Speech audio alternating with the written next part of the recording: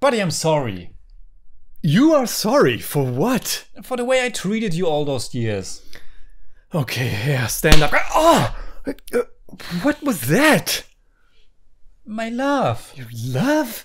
What the Man, you must really love me. I really do. That's how I love. Jimmy style. Darling, what's in a darling? Hey, darling, what are you feeling? Hey, tocca mira kalesi, ni vollo patatu.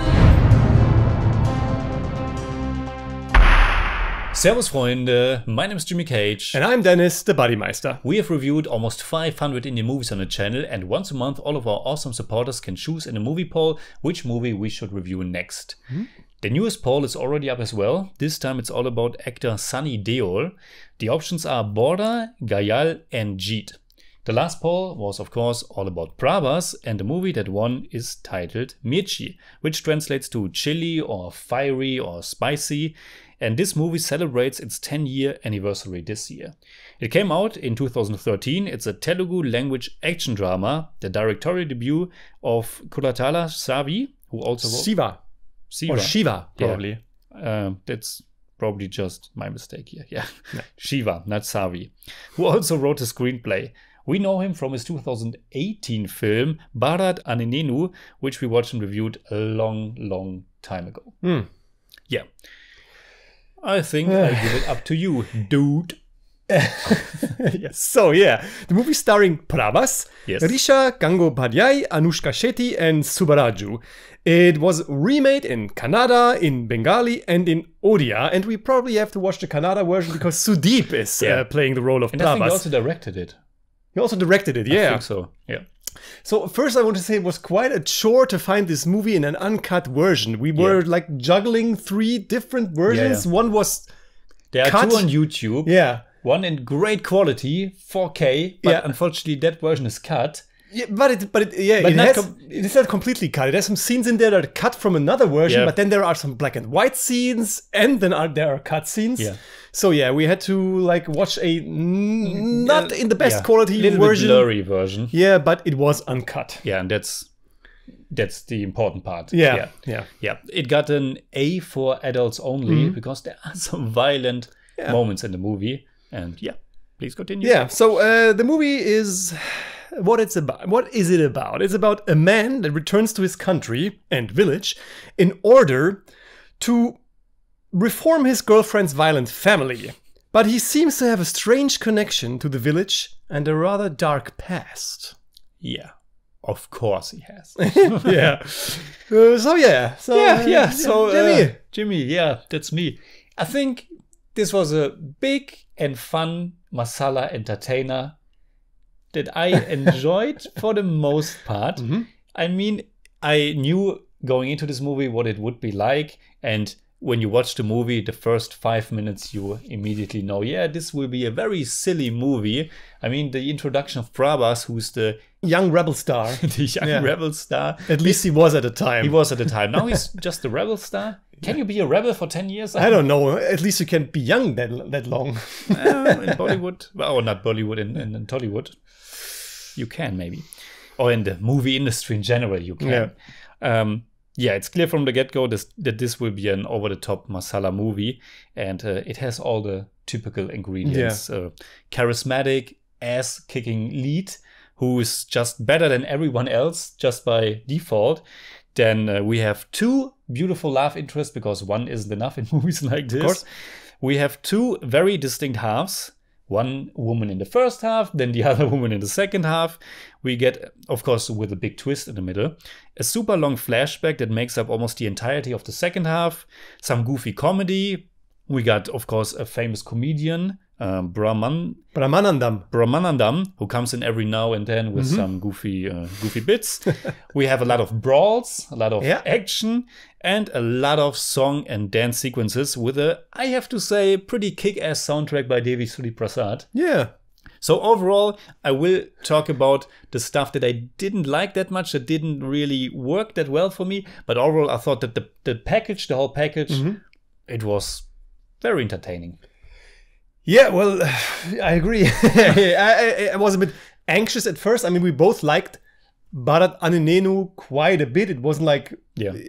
I think it was quite early in our exploration of Indian cinema. Today we would be kind of more critical. Yeah, now. we're kind of like overwhelmed by Bharat Aninenu. Yeah. But by now we're accustomed to these movies. And so, yeah, I was anxious, but... Mirchi was like you said, it's fun, it's entertaining, it has good action, it has good dynamic, and I like the characters, and I like this whole setup with this with these rival family clans in this village, and yeah, it has the quite typical issues that we like often have with these masala entertainers. I think, but.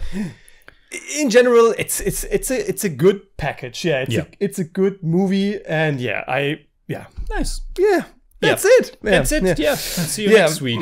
But what I have to say, it's one of those movies that has like the right amount of like excessiveness. It has the right amount of this over exaggerated portrayal of the world, of the people, of the way they like almost like scream everything in anger because they're angry. So it has the right amount of that. So I mean, I enjoyed the first half quite a bit, I have to say. In the beginning, you have to get in tune with the movie. You have to. By now we know it's not just a commercial movie, it's a commercial Telugu movie. Yeah. And with these big commercial Telugu movies, I sometimes feel as if the people here, the characters, they don't act like actual human beings. Everything is so artificial. Yeah. How they talk in English, it sounds so bizarre at times. And the sound mixing, sometimes everything is super silent. And how people on the street are walking, it's so stiff. Everything is a little bit odd. And especially if we're in a different country, I think that also adds to that artificiality. Yeah. And in the beginning, we're in Italy. Yeah. And everything's a little bizarre. But I like this approach that we have a hero who doesn't just want to beat everyone up, but he's like, love will conquer everything, and you have to fight with love. Yeah, you have to spread goodness. Yeah. And still we get the action, because in the beginning he tells like, I will do that and he will do that. It's super silly, but it's fun. In this Sherlock Holmes style. Yeah, like Sherlock Holmes. He tells the villain what he's going to do in the next. This is how it's going down. Yeah. And then they are, he's probably right. And and then it's and the villain says, love all. He's just instantly convinced by Jay. Yeah. It's really, really fun. Yeah. And did the movie, especially in the first half, remind you of another Telugu movie that we watched a long time ago? Because for me, probably, yeah. It absolutely did. One movie in specific, but I also watched it again just like last year. An SS Rajamouli movie. Maryada Ramana, you mean? Yeah, Maryada Ramana, because that movie was also about this violent family feud and also doing kind of an ironic approach to that situation, a comedic approach. It's not a gritty action movie and everything super serious, but it's violent, but also fun. And there's this hero in that other movie, it's Sunil, who just wants to survive. And here it's Prabhas, who is like, love is more important. And then when he gets back to India and he goes to that family of the first love interest, it's the same set. It's the same house. Maryada Ramana is 2 years older. It came out in 2010. This is 2012. And in both movies, I really like this cartoonishly archaic way of the brute men who are just fighting. It's so stupid. Just always angry, Super stupid, but the movie knows that this behavior is stupid. Yeah. The movie also knows that it's fun to watch and it gives us the stupid stuff. And the women, of course, are at home. They are like in a cage. There's even that one scene where he says like, hey, let's go on a vacation. And I like all of these elements in the first half. I liked it a lot. Yeah, and I think the movie, a lot of stuff happens really, really fast. So the build up of all this, how Jay gets to know Manasa, how they are in Milan, how they turn back to village, how he gets to know Purna, and like turns him into a nice guy, and Purna is the guy from exactly this village because he's related to. We also Manasa. know the actor, by the way, from Lida. He's related to Manasa, and then he gets to the village, and all of that stuff happens like in 20 minutes. Yeah, super fast. But it's a lot. Yeah. But it's kind of working because it's fun and it's intriguing. Like, how will this story go on? Because you kind of know that all this like exposition with Jai and Manasa is like only leading up to the real story. And I think they say so. They even say so in one song. Now the real story starts or something like this. That's right. But the twist was a surprise for me, I have to say. But coming back to the beginning, it's just also funny how he's on the campus. And again, it's this works. Ironic approach, like men are only beating each other up on the campus and only boozing immediately on the campus. They're like, and then when he turns the one guy around and his friends are like, what are we doing now? We need someone who's boozing with us, stuff like that. It's so silly, but the movie knows that, and I really enjoyed that. But then, of course, the real story kicks in, or at that point it already did. But there's a big twist at the halfway point of the movie, and we will go into spoilers now. It's a movie that's 10 years old, but we really have to talk about the second half in order, because that's also where a lot of my critique is coming in, or stuff that just didn't work that well. And there's this no, go on. There's this. So he's, before the twist, he's coming back to India, and he tries to turn the whole family around and show them the way of love. And he succeeds in part. But then another character is introduced from the other family, Vera, I think. His I didn't want to say it right now, but we see the other family. You mean the other woman? No. The head of the family of the other family. Deva. What did I say? Vera. Oh no, it's Deva. Played by Satya Raj, who's Katapa. At first I didn't recognize him, but then I was like, I know that face. But he looks so much younger here. Almost like, is that really the father of here? But it's Katapa. He's introduced. I wasn't really sure who that is and what's happening right now. But then we get a big action sequence, and all of a sudden, at the halfway point of the movie, Prabhas is kicking a lot of ass. And is killing a lot of people. A lot of people on both sides. But you don't quite get, before the revelation. You don't quite know what it's about. And then it's the revelation. But the whole sequence is a lot of fun. Also, how he's pushing the car into another direction, and it's cartoonish. And it's like executed well, I thought. I mean, the action is over the top, of course. And like we said, the movie is kind of rough around the edges in many departments. But the action was very well shot and very entertaining. So it's not like not boring or so. And then, bam, we get the big twist that he had to save his family, because the other family, he is part of that family. He's actually the son of Deva. Deva, of Katapa's character. Oh, not Katapa's character. Katapa. What's the name? Satyaraj. Satyaraj plays Deva, Jai's father, as we learn then. Jai, not Jai. Jai's father. And and then we get a giant flashback that's making up almost the entirety of the second half, in which he is explaining who he really is. And that part, it's probably rather simple, but it's executed, it's told in a way I was a little bit confused, because we get a flashback and then we get a flashback in that flashback. And I was a little bit confused how the timeline really worked out, because I was like, when is the time that he's in Europe, in Italy? When's that happening? I was a little bit confused. Because, of course, he also looks the same age in both timelines. So you don't know when. It can't be like that much time that was in between there. But I was thrown off too. Especially when the flashback ends.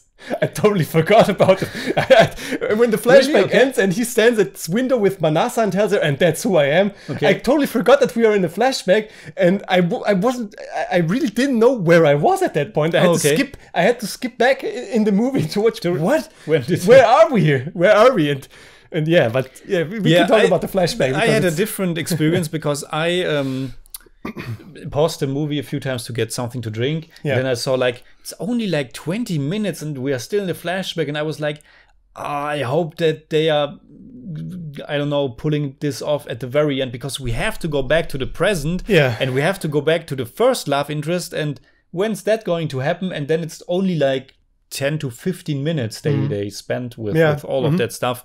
And I think that's a little bit a flaw of the movie. We can talk about that later. But the second half is this giant flashback. We don't have to go through the whole story. If you have seen the movie, you know what's happening. But for me, what didn't work that well in this movie is Prabhas is a lot of fun. I think Prabhas is doing a really cool job here. He's fun when he needs to be fun. He's fierce when he needs to be fierce. He's kind of a goofball at times, a little bit of a dork. When he speaks English, it's so silly. Like, come on, dude! It's so how they are talking. It's all exaggerated and fun. And Prabhas is really brings a lot of charm to this film. Absolutely, yeah. But the character arc is like you have to just accept that this is a big masala movie and it's not really a deep movie, because the character spends his life like 20 years with his mother, then goes back to his father, becomes super violent because his father is treated in a bad way, and he's taking revenge, and he's like this angry young man. He's this angry young man who wants to fight the other family. Yeah, and but his father, of course, doesn't like this way of living. He wants to bring peace to the community.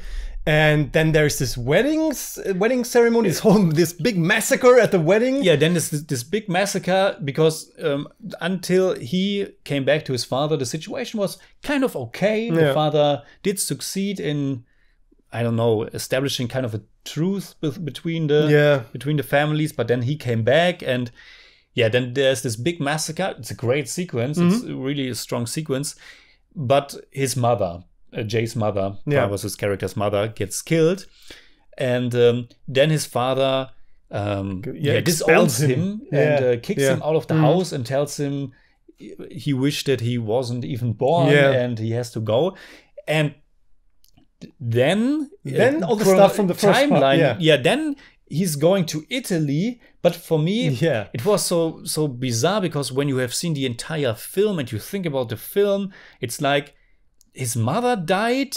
He lost his love, Anushka Shetty's. Vanilla. Vanilla. He lost her. She's still alive, but he lost her. He was kicked out by his father. He's going to Europe. But when we see him at the beginning of the movie, he's this happy-go-lucky guy with the music instrument and preaching the way of love.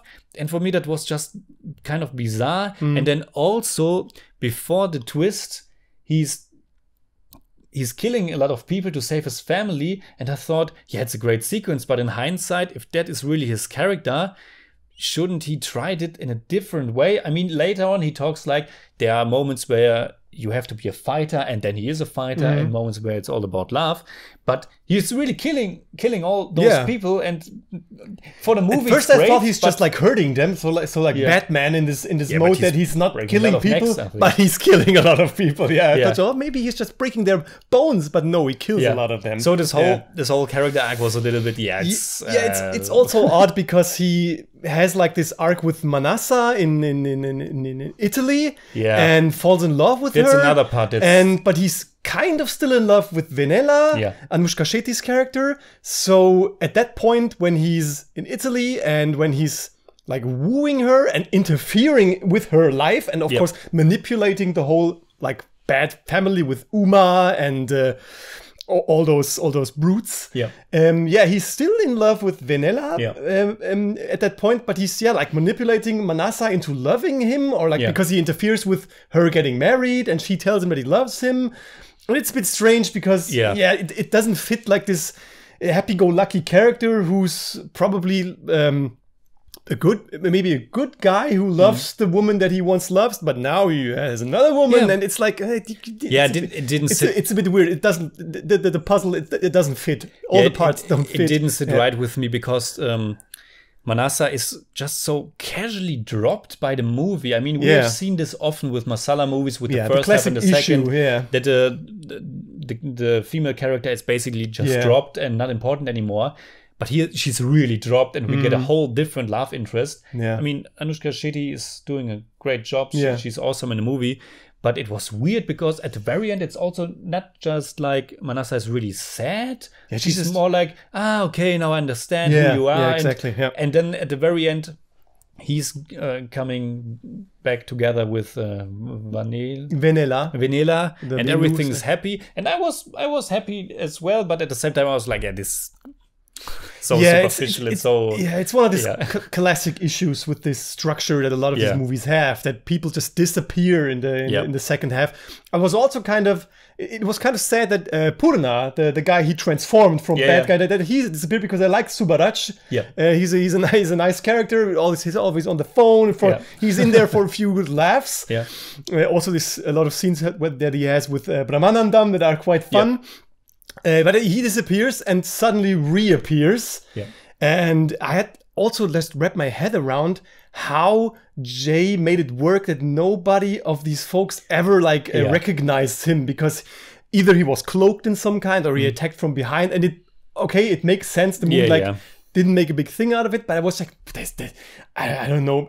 Also strange is that Uma, the bad guy, the father, who's like, I have to kill them all, who's like, this guy, he disappears in the flashback because another guy takes over. That's like the main bad guy, and that was also strange because all the things that we that I liked about the first act were just gone. And it just reappeared for the last 15 minutes for the great showdown. There are also really, like you said, a lot of characters in both families.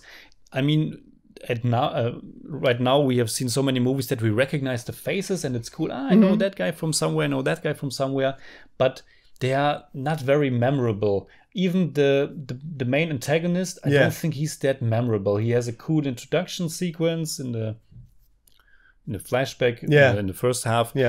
But he's not fleshed out that well. I mean, everything is quite cartoonish, so it's all right. But because of that, I didn't really feel the big emotions. I wasn't invested that deeply into the whole story and characters.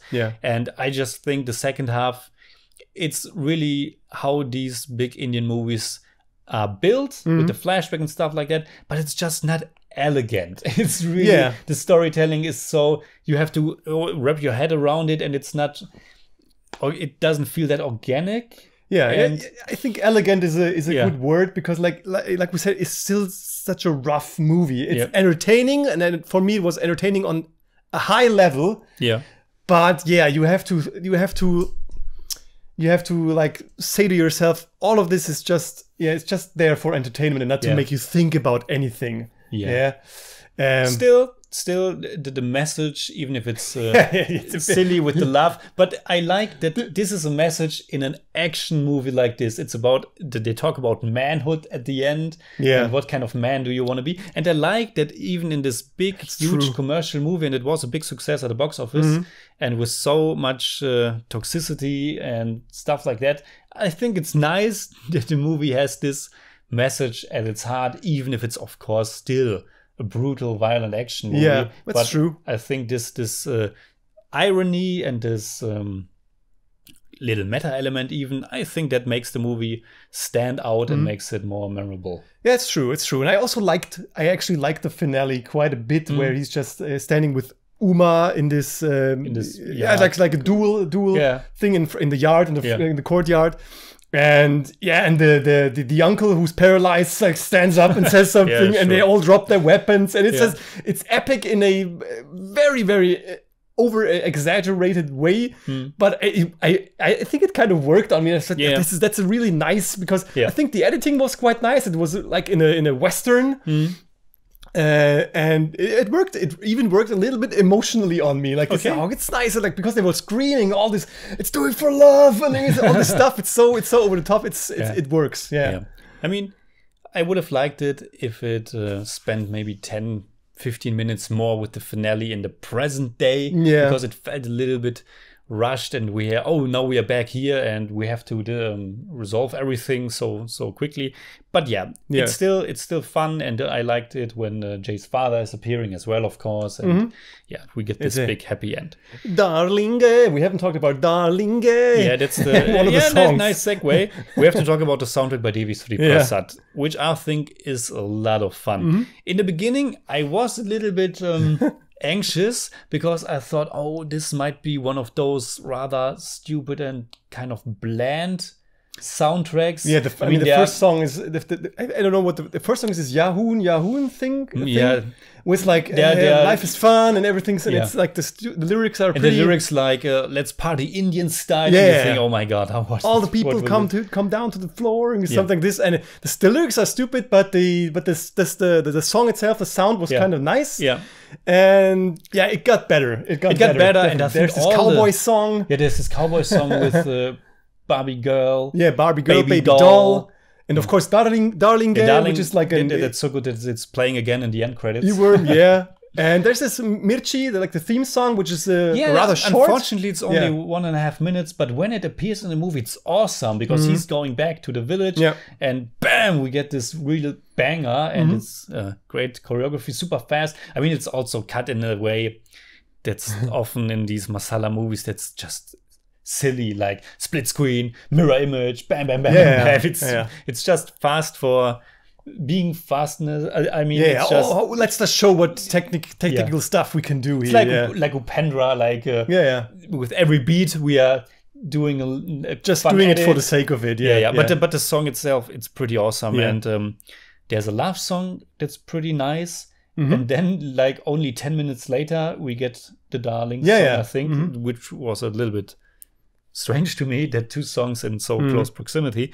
But there's also a song, I'm not sure which one it was, but where he's spending time with his father again in the flashback. That was really, really nice. This montage where they like kind of talk about everything that happened in all those years. That was really nice. So yeah, overall, I really enjoyed the soundtrack and the movie. It's just it's really just a good time. So, you have anything else? And one thing I can add, Brahmanandam has like this typical, we talked about it, like this typical top comedy scenes where he comes in and makes some jokes. Yeah. And I thought it was like, we've seen movies where it's more distracting than here. Yeah. It's kind of fine here. It's still not necessary for me personally, but it's fine because there is some stuff with him and Purna, the bad guy, Subaraj, which is really fun, where he says like, in the early days, I was a harsh landlord. You mean the flashback? Well, I was a harsh landlord, but now they like beat him up and that's it. He was fun. It was so bizarre that he's now at the house as well. He wanted to get away. And he paid like I don't know how much, and then he's like at the same place with him again. It's like this little side story that's really fun. And it's fun also because.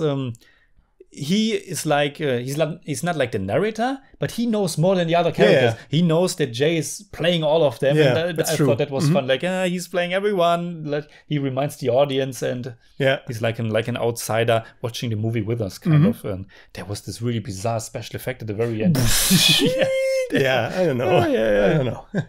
So what would you say in German about Mirchi? Mirchi hat mir erstaunlich viel Spaß gemacht. Die Schauspieler spielen herrlich zügellos und die Geschichte mit den rivalisierenden Familien ist ebenso herrlich exzessiv erzählt. Trotz der Länge habe ich mich keine Minute gelangweilt. Very nice. Mirchi ist wunderbar, unterhaltsames und durchgeknalltes Masala Vergnügen, das mir vor allem dank Prabhas, dem wahnwitzigen Soundtrack und der ironischen Note gefallen hat. We didn't even talk about the guy who wants to marry Anushka Shetty's character. Who comes in and says, I killed 6 people in the other village. That was no, you mean, that guy was also fun, but I mean, the one who's living, I mean, the one who's living with her. Oh, yeah, you mean the guy who's like always with her to tell other guys to go. Yeah, exactly. Yeah. Because he says, I'm marrying her, I thought he was fun too. I thought you mean the guy who brags about how many people he killed. That was great. So, trivia time. No, rating time. Oh, rating time, you're right. Yeah, Jimmy. I give Mirchi 7 out of 10. It's more like 6.7, but I don't do that. For me, it's also a 7 out of 10. It's more like 7.3, but I don't do that either. Trivia time. Trivia time. Did you know that Prabhas' real or full name is Uppalapati Venkata Suryanarayana Prabhas Raju? Now I know. Prabhas. Prabhas, nice. So please let us know in the comments below what you think about Mirchi.